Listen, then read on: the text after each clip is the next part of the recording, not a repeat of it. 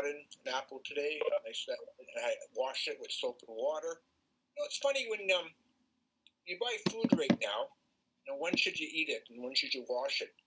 So I try to most of the time just let the food sit for a couple of days, so the virus will hopefully die. And how long the virus lasts for, you hear the different situations, like copper lasts for 7 hours, cardboard about 2 hours, aluminum up to 4 days.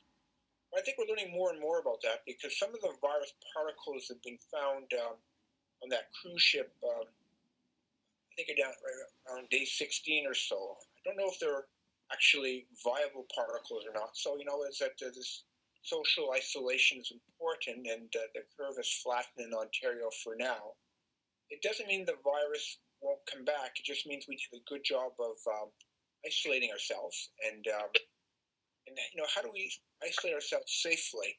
To me, when I first saw this virus, and I talked to a lot of people, is that some people decide just to lock themselves in their homes and their houses. To me, what I do is that I now go outside on a regular basis, and I go bike riding. So I will ride between 20 to 60 kilometers, say 30 to 40 kilometers, and I feel very safe. I'm out in the country. I maybe cross a dozen people along the way. We keep our distances. I feel much safer than the local supermarket. And so people have to decide what they want to do, and we'll talk more about that. Okay, we're now live, Dr. Kernu. All right, well, I'll let you start off. All right, so let me just share the slides. Thank you guys for joining us today. We'll be talking about exercise and well-being. And there we are. Well, welcome. So I was just talking about my day and your days, and today I got up around 4:30 in the morning, and it is 7 o'clock, and I still have another medical webinar to attend to after this. So trying to keep fit and healthy. An apple a day keeps the doctor away. And before I forget is please enjoy all the webinars. Thank Erica and her team for putting this one together. For those who can attend this one, they can join at any point in time. We're going to leave open for questions and comments. Let's just have a good time and talk about how we can exercise and be safe. One of the things that I'm doing is I'm weighing myself every day, and I was disappointed with myself. I weighed today 174 pounds. I was down as low as 170 sometime last week, but it slowly creeped back up. My goal weight is to be 165 pounds. I figure that this COVID-19 virus is going to be around for a long time in different ways, and we can talk about that a little bit later if you like.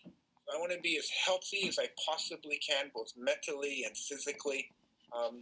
So if I'm unfortunate to get the virus, which I think many of us will get at some point in time before the vaccines are available, we need to be in the healthiest state possible. So today we're going to explore our mental health as well as our physical health. So I'll let Erica take it from there. Perfect. Sorry, give me just 1 second. Okay, well she's bringing up the technical part, as that technology has never been my forte, and I am really blessed to have a bunch of young people. So again, I went to this medical conference about technology, and the best way to get better technology, ask a young person. And we have some really smart young people that are going to be chatting today. How's everything working today, Erica? Pretty well. I just need 1 second to figure out how to share the screen. You tell me when you're ready to jump in. I'll just keep chatting for a little bit. Okay. I was saying that I use Fitbit. Does anybody else use Fitbit at all? There's ways of asking questions. You can either do it by typing in your answers or by unmuting yourselves at some point in time. When you're not talking, just make sure you mute your voice so we can hear all the speakers in the presentation. You can see I started to grow a little beard over here. What happens is that Mondays I go to the hospital, and so Monday mornings I always shave in case I have to wear or one of those N95 masks. The rest of the week I just wear one of these surgical masks if necessary. But to me, this isolation, we can totally isolate ourselves, or we can be sensible about how we isolate and get out for a walk and motion. We're going to have our Dr. Phil in a sec over here. Is that how we're going to open the event tonight? Yes, that's right. Okay, finally got it started. Thank you for your patience. So we'll just play this little clip. Does anybody have any thoughts on some of the things that people want us to cover and things of that nature? This will be recorded, so people can go back to look at it afterwards. I'm trying to, I want to remind us that there's a whole bunch of recorded sessions. They're all there. More recently, there's one on intermittent fasting that was produced, one on congestive heart failure. We're having some on diabetes, diet, exercise. But I think our sense of well-being are really important.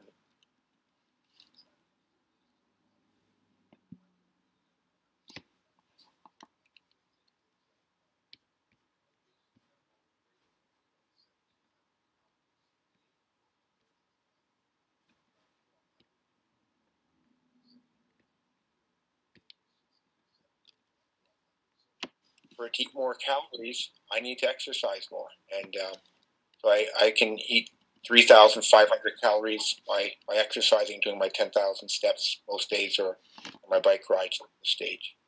Are we ready, Erica? Yes, I think I figured it out. Great. So, and we also have a few technology. We have there's a beautiful one. Sonia has just prepared one about technology. She's done a series of them. The first one is going to come up on YouTube shortly, and there's a couple more to follow. And I think we're all being forced to use technology more. Please share all this with the world. So my motto is I'm going to be as healthy as I possibly can if I do get COVID virus, and I'll be the best shape possible. Fire away. Okay. Oh no. So that was one of the pictures from the hospital, and here's someone out on a nice, beautiful trail.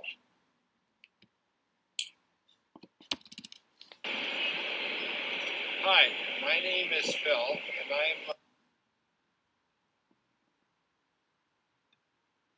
I'm one of Dr. Kernu's patients, and I'm trying to keep an active lifestyle in these times of COVID-19. Of course, our gym is closed, and so we've come to, we're here at our house, and we have this nice trail here that goes along the forest, and we walk on country roads. We're trying to do 5 kilometers.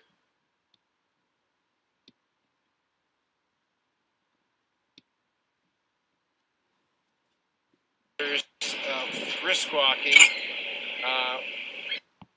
We're looking at the birds and the migratory birds, and we can see foxes and the occasional deer and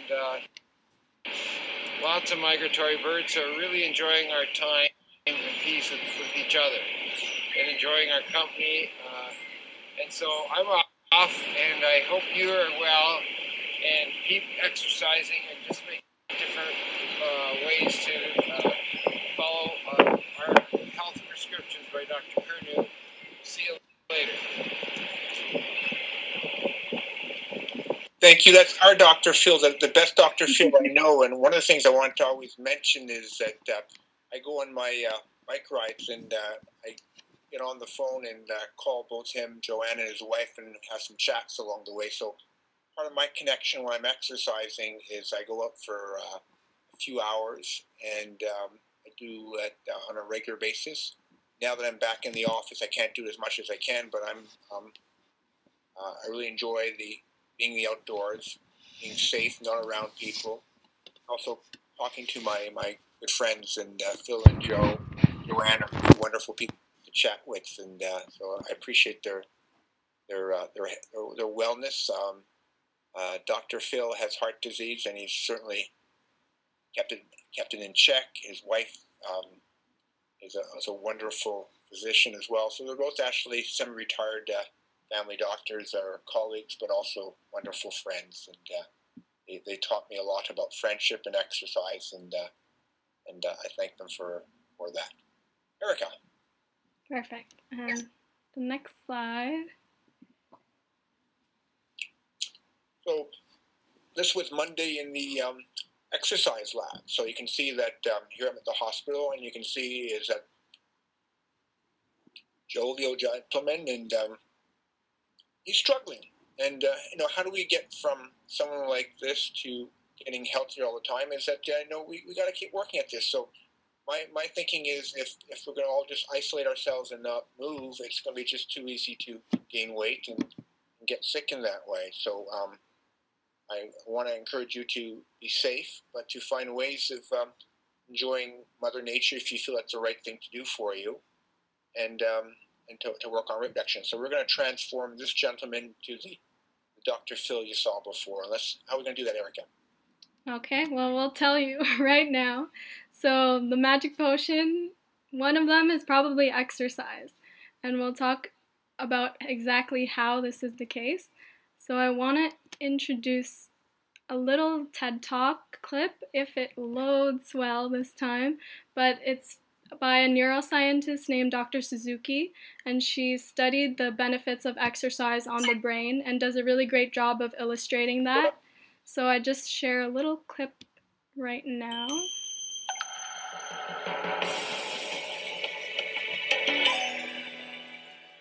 I love TED Talks. What if I told you there was something that you can do right now that would have an immediate positive benefit for your brain, including your mood and your focus? And what if I told you that same thing could actually last a long time and protect your brain from different conditions like depression, Alzheimer's disease, or dementia? Would you do it? Yes, I am talking about the powerful effects of physical activity that is simply moving your body, has immediate, long-lasting, and protective benefits for your brain, and that can last for the rest of your life. So what I want to do today is tell you a story about how I used my deep understanding of neuroscience as a professor of neuroscience to essentially do an experiment on myself, in which I discovered the science underlying why exercise is the most transformative thing that you can do for your brain today. And so now, after several years of really focusing on this question, I've come to the following conclusion: that exercise is the most transformative thing that you can do for your brain today for the following 3 reasons. Number 1, it has immediate effects on your brain. A single workout that you do will immediately increase levels of neurotransmitters like dopamine, serotonin, and noradrenaline. That is going to increase your mood right after that workout, exactly what I was feeling. My lab showed that a single workout can improve your ability to shift and focus attention, and that focus improvement will last for at least 2 hours. And finally, studies have shown that a single workout will improve your reaction times, which basically means that you are going to be faster at catching that cup of Starbucks that falls off the counter, which is very, very important. But these immediate effects are transient. They help you right after. What you have to do is do what I did, that is change your exercise regime, increase your cardiorespiratory function to get the long-lasting effects. And these effects are long-lasting because exercise actually changes the brain's anatomy, physiology, and function. Let's start with my favorite brain area, the hippocampus. The hippocampus, or exercise, actually produces brand new brain cells in the hippocampus that actually increase its volume as well as improve your long-term memory. okay? And including in you and me. Number two, the most common finding in neuroscience studies looking at the effects of exercise, long-term exercise, is improved attention function dependent on your prefrontal cortex. You not only get better focus and attention, but the volume of the hippocampus increases as well. And finally, you not only get immediate effects of mood with exercise, but those last for a long time. So you get long-lasting increases in those good mood neurotransmitters. But really, the most transformative thing that exercise will do is its protective effects on your brain. Here you can think about the brain like a muscle. The more you're working out, the bigger and stronger your hippocampus and prefrontal cortex gets. Why is that important? Because the prefrontal cortex and the hippocampus are the two areas that are most susceptible to neurodegenerative diseases and normal cognitive decline in aging. So with increased exercise over your lifetime, you're not going to cure dementia or Alzheimer's disease. But what you're going to do is you're going to create the strongest, biggest hippocampus and prefrontal cortex. So it takes longer for these diseases to actually have an effect. You can think of exercise, therefore, as a supercharged 401k for your brain, okay? And it's even better because it's free. Wow. Powerful words. So exercise is free, and we see there's a lot of different benefits. But what we hope to offer you today is not only what those benefits are, but how you can engage at home and exercise safely to your best benefit. Now I can hear.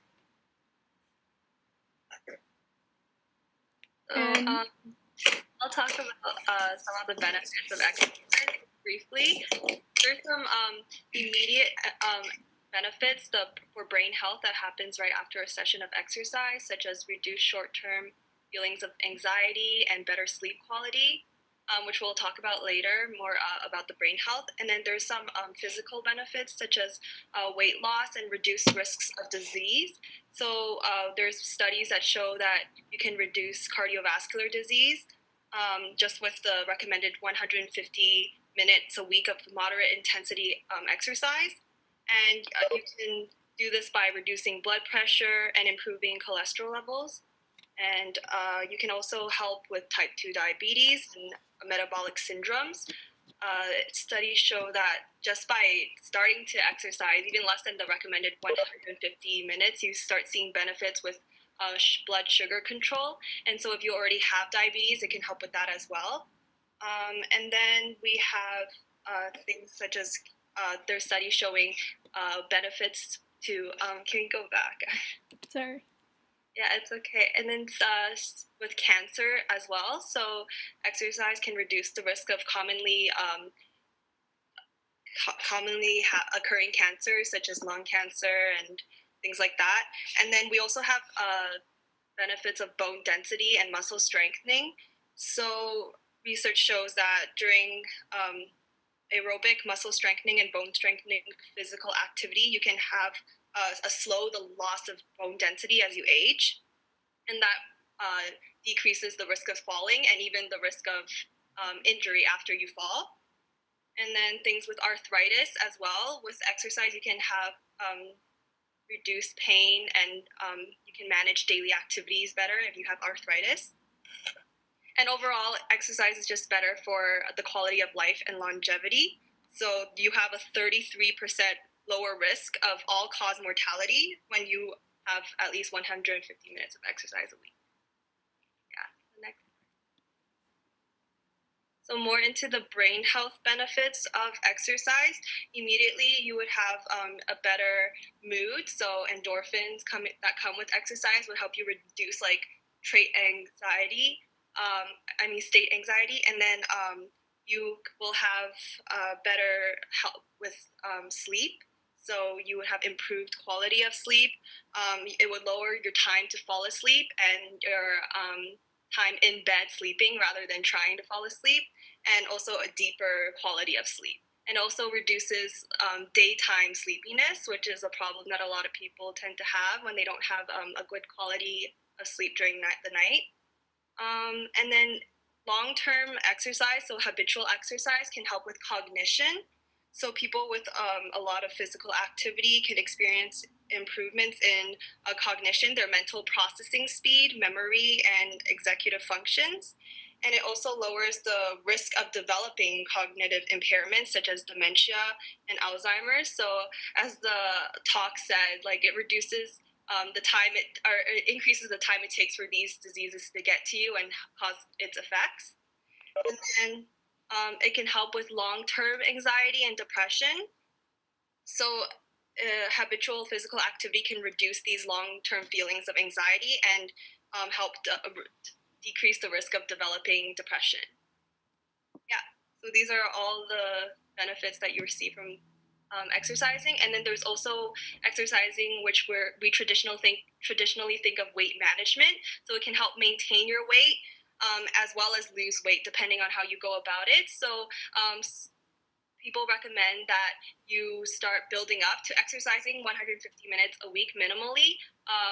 So that's to receive these benefits and help maintain your weight. Some people might need more depending on how much you weigh and your lifestyle and things like that. And if you want to lose weight, you can add more exercise into the 150 minutes and also alter the way you eat, because at the end of the day, it's all caloric balance. So I gotta just pause here for a second. Here's what I think is that there's no doubt in my mind that I feel bad that most people don't have the joy of exercise and activity some way. To me, it's one of my religions, and it's something that I'm blessed that my wife is much fitter than myself, and we work at it. Number two is that if you do 30 minutes of activity most days, you'll lower your risk of a heart attack by 25%. If you want to lose weight and keep the weight off, you need to do 60 to 90 minutes most days to get the weight off. So those are some numbers that I keep in my brain. Now, the best way to prevent Alzheimer's disease, you see that we're all, a person, Erica, by any chance? I think it's everybody, the speakers and stuff like that. So people on the line, if you guys can mute yourselves and so it doesn't interfere with all the talks, and we'll have plenty of time for all your questions. And this technology is hard for people of my age and older, but we're getting better at it. So just working at it. Wonderful. So just to summarize, is that 30 minutes most days will lower your risk of heart disease by 25%. 60 to 90 minutes most days will make it important for you to keep the weight off. And the best way to treat and to prevent Alzheimer's disease is activity, just walking every day. Again, the best benefits from exercises is going from nothing to something. So lots to learn over there, and I think it's just wonderful. Take it away. So now we're going to talk a little bit about well-being and how that ties into exercising. So talking about some of the implications and how exercising is good for mental health. So exercise in general is linked to improved mental health. A study of 1.2 million people in the United States, which was a large observational study, basically found that people who exercise report having fewer than 1.5 days of poor mental health a month as compared to people who do not exercise. So you tend to see the biggest reductions in poor mental health when you look at different activities such as team sports, cycling, aerobics, and going to the gym. So just in general, keeping physically active can really help reduce the amount of mental health days that you're having. Team sports especially involve finding support within like the community around you, and it also provides a social aspect to actual exercising, which can be really beneficial, especially if some people are having a little bit of difficulty starting off with exercising, because that social aspect can be a motivational factor as well.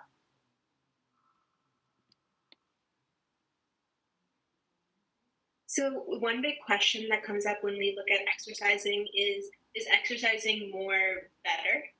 And the answer is actually not always yes. So basically, more exercising is not necessarily better.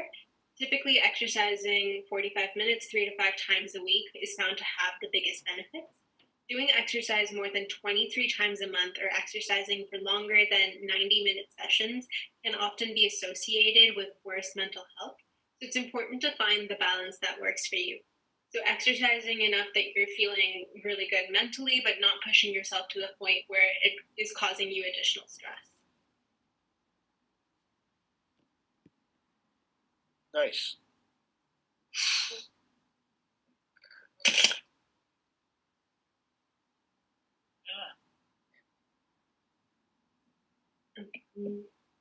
I'm on a session with Renew all the. Yeah, thanks for joining us there, Johnny. Yeah, just right. Yeah, so that's right. We have it every Friday. We have also on a regular basis. He's at Mark, and he's got all the people. He's got about 20 nice. people, include me in there, and he's talking about health, others doing. Anyhow, I turn it. This young guy here, Johnny, actually was able to bring over soccer teams and different sports teams to different parts of the world for young people in exercise. So thank you for doing that in your life. So can you just mute yourself for a second over here so you can just listen to everybody else here? We'll talk more in a few minutes. Let's hear about a little bit more of exercise and anxiety and depression. Okay, so with respect to anxiety and depression more specifically, exercise has a lot of different benefits. We covered some of them a little earlier on, but we'll talk about them in a little more detail. So the first thing is that the act of exercising itself can divert your focus from any topic that might be causing you anxiety. So if there's something that you're fixating on that's causing you a lot of stress, the act of exercising takes you away from that both physically and mentally. So it helps kind of divert your focus and calm you down.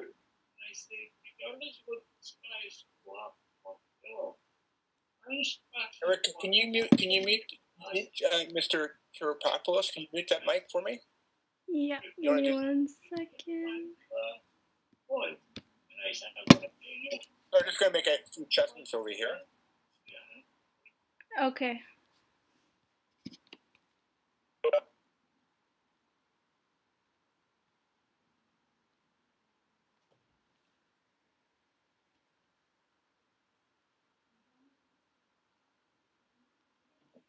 I think. Go ahead, sorry. I think I was muted. Okay, I'll continue. We're running now. Fire away. Thanks a lot. Sorry about that. So we'll use this technology. We'll get there. With respect to exercise, it also helps decrease muscle tension. So in general, when you're stressed or if you have anxiety, you tend to hold muscle tension in different places in your body, and the act of exercising can help dissipate some of that tension.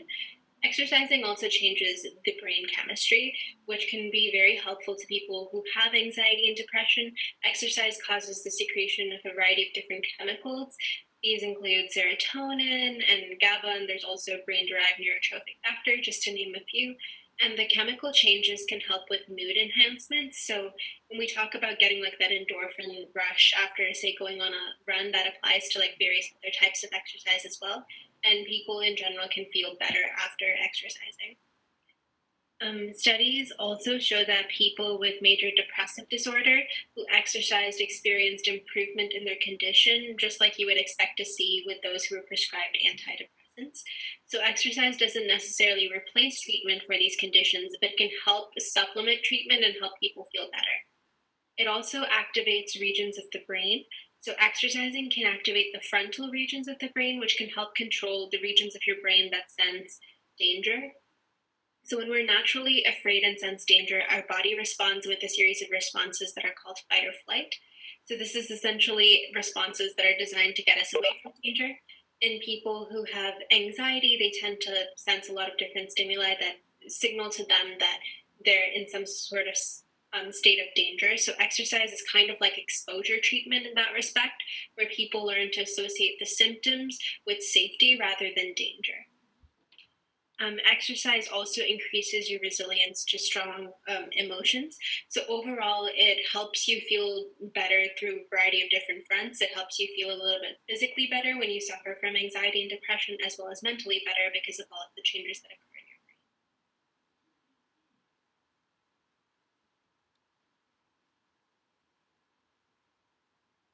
your brain. So this entire observation is kind of referred to as exercise effects. So we're going to discuss a little bit how that works. So there are many theories speculating why exercise has such a significant effect on mental health and mood, and there likely isn't a single mechanism that's at play here. It seems to be that there are many different factors. So there's an increase in serotonin and endorphins. There's also the idea that exercising can provide you with a sense of meaning and accomplishment, and there's also the promotion of neuron growth and sleep. All of these different aspects kind of work together to help improve your physical and your mental health. More specifically, if you think about moderate aerobic activity, that's known to help increase deep sleep. So being mindful of when you exercise and how it can make you sleep harder at night.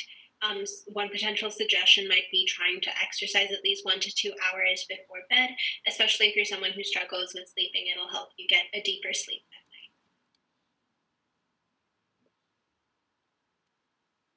And now, Monica. Thank you. That was wonderful. You got. I'm sold.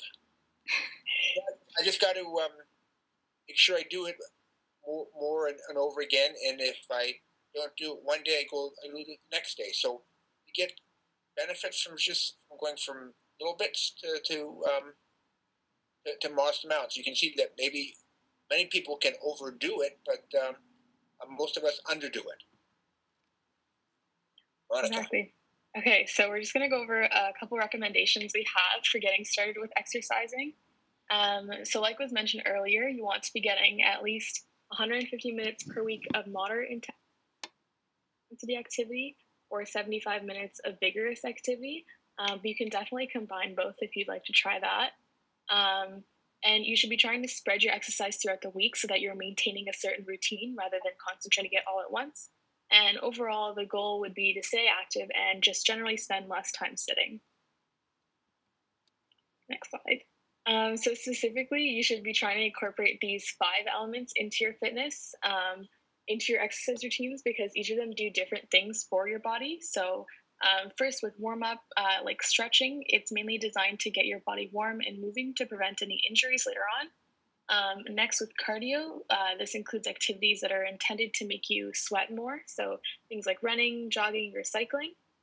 And then for resistance, it's essentially directed towards working out a specific group of muscles in your body and building strength. So this can include exercises such as push-ups and squats. For flexibility, such as yoga, it aims to help improve posture, balance, and prevent injuries as well. And then finally, cool down ties together your overall workout by bringing your body down from the exercise regime and easing it back into your normal state. So as I mentioned before, you should be aiming for 150 minutes of moderate or 75 minutes of vigorous activity per week. So here are a few points that kind of help define what each of the intensity levels mean. So for example, for moderate, things like you're breathing quickening, but you're not out of breath, versus with vigorous, you would be having deep and rapid breath.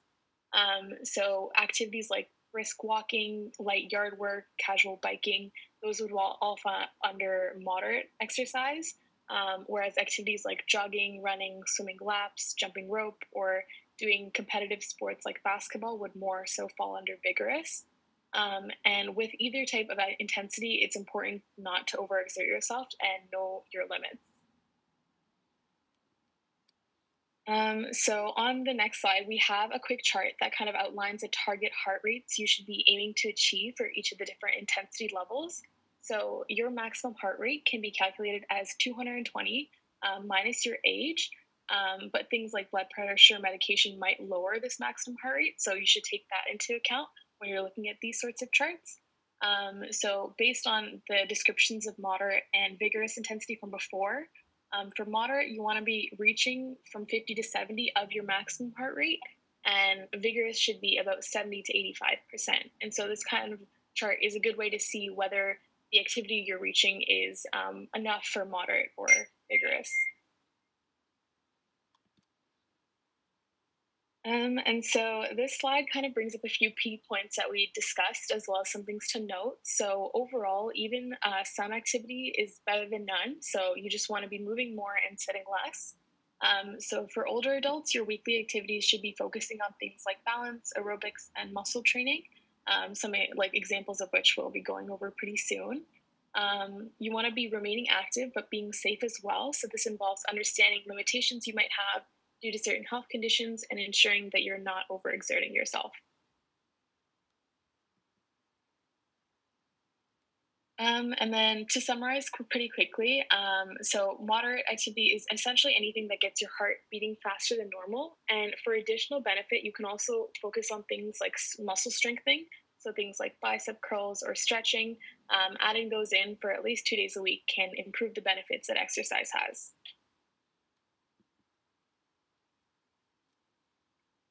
And when you're getting started with an exercise regime, you should ensure to ease into it and not start right away with a difficult program.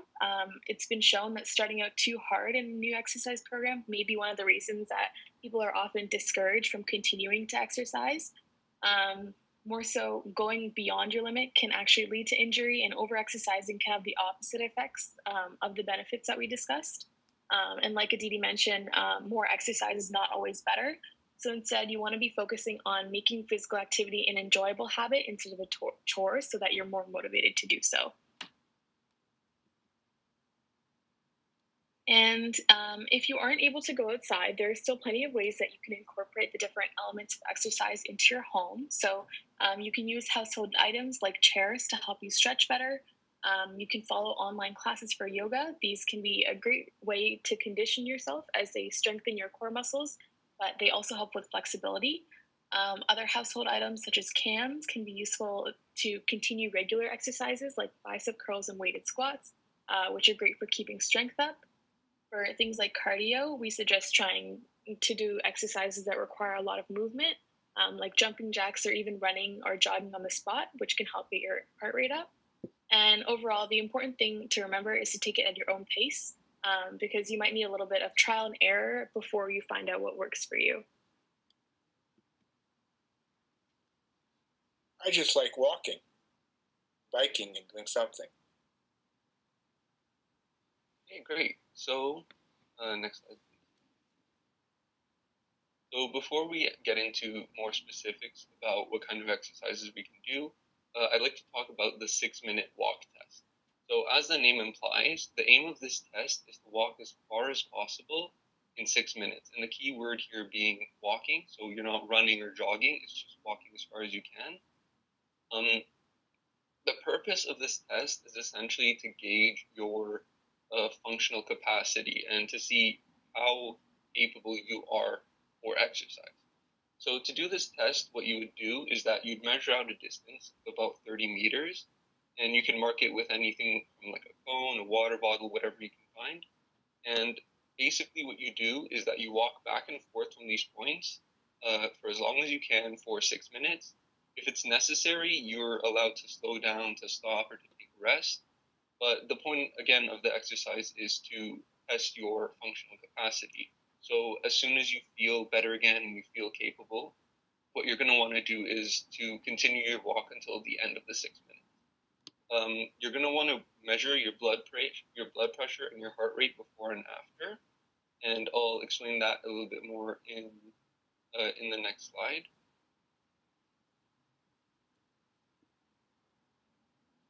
So again, this walk test it provides useful information for medical therapy in measuring functional status related to various diseases. So examples include coronary artery disease, heart failure, peripheral arterial disease, pulmonary arterial hypertension, and heart disease is blocked arteries. Heart failure, your heart can't pump properly. Peripheral vascular disease, you have blockages in your legs. Pulmonary artery hypertension, pressure in your lungs are elevated. And so, besides being able to gauge your capacity for exercise, one a very good idea, a good reason to do the 6-minute walk test before you actually start any exercise is because this test can be used as a good initial indication of exercise intolerance with those who have cardiovascular disease. So essentially, if you're a patient with a cardiovascular disease and you're exercise intolerant, it's better to do this test and to find out that you're exercise intolerant before you actually start doing any exercise. And next slide. And so here's an example of an exercise record. You don't have to follow this exact layout, but there are a few key things that you would want to record every time you do this 6-minute walk test. So first of all, you'd like to record the date. This is important because what you can do is that you'll do the test every once in a while in between your exercises. So for example, before you start exercising, you'll do this test, and then you'll do a month of exercising, and then by the end of that month, you'll do the test again. This will help you figure out if by the end of that month, this exercise has actually helped to improve your performance. And by that, I mean you'll be able to walk farther in the same amount of time without getting tired. Another very important thing you'd want to record, again, is your pulse and your blood pressure if you have access to a blood pressure machine. For your pulse, you can use any heart rate monitor like a Fitbit if you have one. But if you don't have access to that kind of machinery, you can also use a 15-second pulse rate. So what you do there is that you find immediately after your exercise, you find your pulse at either your wrist or at your carotid artery in your neck. And in those 15 seconds, you count how many pulses you can feel. So for example, let's say I do exercise, and at the end of 15 seconds, I felt 20 pulses. I then take that number and multiply it by 4 to find beats per minute, which is the usual unit that we measure heart rate in. So in this case, it would be 20 times 4, which is 80 beats per minute. Finally, one of the more important things that you would want to record is how you felt or how difficult that exercise was for you. You would record this in something called a rating of perceived exertion scale, or an RPE scale, which is basically a scale of 0 to 10, with 0 being a super light exercise that you barely felt, and 10 being the most difficult, strenuous thing you've ever done. And again, the point of recording all of this is so that over time, as you exercise and you keep doing this test, you can see your improvement, you can see if there is any regression, and overall it's good to track your health both for yourself and for any qualified exercise professionals that are helping you with any conditions that you may have. So on this slide, we have an exercise worksheet that we have prepared for you. Feel free to complete a 6-minute walk test in your own time. And when you do, you can fill out the results on this sheet and you can send it back to us on the email, drkernu volunteering@gmail.com. Everything is in the document, so you can do that on your own. So what I'm going to do, I'm going to take a picture of it, and then just so I got my phone out, I take pictures of everything. And if you want to take a picture or some version of it. So I really want you to do this tomorrow or today and do it once a month, just to gauge your progress. So to me, you can't manage what you don't monitor. So let's just see how fit we are and how we can get fitter. So everybody, can I ask you to once a month walk for 6 minutes and record your steps in this fashion? Is that something reasonable to everybody? I'm sure it is. All right. Thanks. Keep going. Sorry, this is really great. I'm learning a lot. So, one of the major things that may be getting in the way of people doing exercise is that they feel that they need to have a gym membership or that they need to go to a running track or do something specific. But in reality, you can still do your exercises at home, and you can take these exercises that may seem daunting or may seem difficult and modify them based on the space that you have and the equipment that you have yourself. And you can tailor those exercises to best suit your needs and based on what you have available to you. So I just make a comment here. One of the things is that, interesting, my wife doesn't like to go for walks with me because when when we go for walks, she loves to have these power walks. And I just like to walk and look around. So you have to decide, you want your fitness right now or you want your mental well-being or something above. When I want to practice fitness, normally, historically, I'd play squash, which I can't do right now, or I'm going biking. So, so to me is that this is fun. Doesn't have to make it, and boy, does it feel good. Thanks. Go ahead. So, if you're thinking of getting into exercise, but you're not sure what to do or what steps or what exercises even are, a great source on that you can find on YouTube, some great sources include the National Institute on Aging, Go for Life, and Senior Fitness with Meredith. These are YouTube channels that, if you search these in on YouTube, it'll bring you a selection of videos that show some modified exercises and stretches and things that you can do at home. And none of these things require special machines or like large spaces. You can do this all at home. Also, generally speaking, there are yoga and chair yoga videos. There's low impact follow along workouts. So really, YouTube is a great source for you to find exercises, and there's lots of qualified sources, again, like the National Institute on Aging, which post videos that you can get reliable information for good exercise. And I think something that applies especially well to our current situation with the pandemic is that we can modify our exercises and stretches so that they are more suitable to us in our current situation. So, for example, a lot of people may find doing a squat or doing a push-up difficult. And so what you can do instead of that is that you can modify the exercise to make it easier or to make it feel maybe less daunting. And again, as Dr. Kanu has said, the largest health benefits come from doing nothing to doing something. So again, even if the exercises are easier or lighter, they still give great benefits that are definitely worth exploring. So again, for example, with the chair squat, I got an idea. So the only exercise I don't want you to do is walk to the fridge and back. Aha, bad joke. Sorry.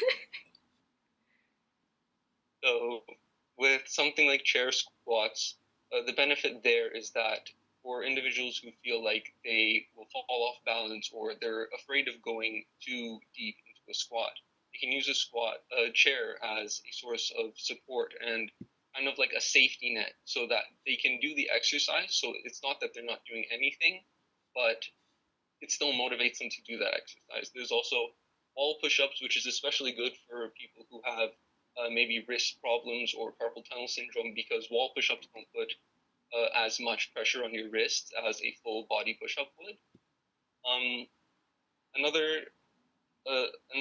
A very simple way to get active is to just walk or run outside. It doesn't require any equipment, it doesn't cost anything, and again, to meet the guideline levels of physical activity, which are 150 minutes a week, realistically, it may sound like a lot to hear 150 minutes a week, but realistically, that's only a 30-minute walk 5 days a week, so not even every day of exercise. And that, I think that they said it reduces your all-cause mortality by 50% or something like that. So it's immense benefit from. If you don't have to do it all at once. If you want to do 5 minutes or 10 minutes at a time, do it over and over again. So just do something. And again, spreading it out is generally preferred. Spreading out your exercise instead of doing it all at once. In terms of equipment, you can get creative. So again, as I mentioned with a chair, if you feel that you need more stability or more support in your exercises, you can use a chair. You can use a broomstick instead of a barbell or some kind of support system. You can use soup cans for weights, which I've seen videos of people who use milk jugs, and what they would do is they'd fill these jugs with either water or with sand or whatever they had to change how much the weight was, and that way they were able to do different exercises all using the same equipment. And finally, you can also use scarves for stretching. Nice. So just something I found interesting. So there was this 36-year-old runner who's been training for a marathon. And because of the pandemic situation, the marathon was canceled, but that didn't stop him from wanting to reach his goals. He actually ran the full marathon, which is 26.2 miles or over 42 kilometers, just alone in his backyard. So that was about 873 laps, and he did this in under 5 hours. And that just goes to show, realistically, if you can recognize what you have at your disposal and you are motivated enough, you can achieve your fitness goals. And really, it's more of a matter of motivation than a matter of not being able to. So some of us might take us a week to do the marathon, but just do your marathon, or 2 weeks, or months. Just do it. Finally, a great way to get active is Tai Chi. So we have a video from Harvard University that explores this.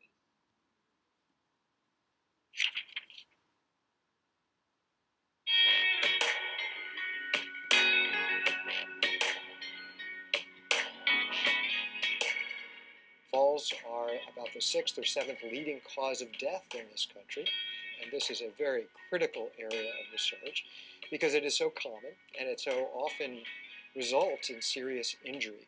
One of the exciting interventions that we are studying is Tai Chi for its effect on balance and mobility. We introduced Tai Chi in our housing facilities, did a 12-week intervention in which they practiced Tai Chi for 2 days out of every week, and compared their function at the end of this 12 weeks to a group of people who just sat in educational classes.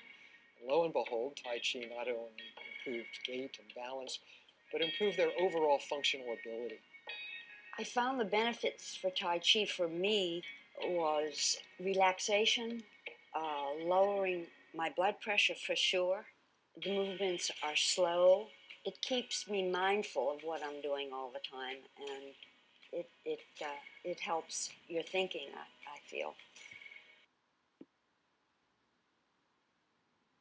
So as we saw in the video, Tai Chi can work to improve balance, flexibility, and mobility, which are all very important for reducing the risks of fall and injury.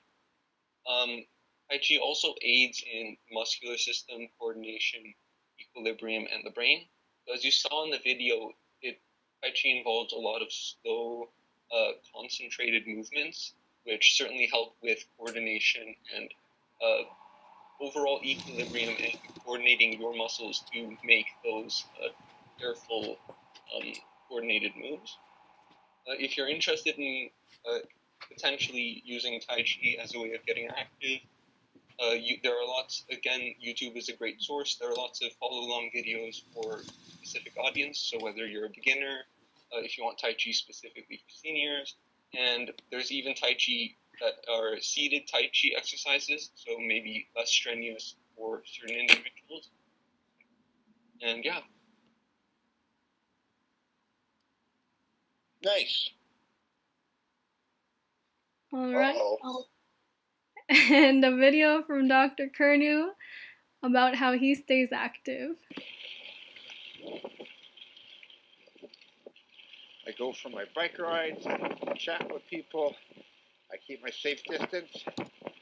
I think we're up to 37 kilometers. There are 13 more to go for today. Nobody around, nice and safe. Get out there and be safe and be active. We're back on the bike here. It's pouring rain. Rain or shine. Gonna find a way to be active if I possibly can. You too as well.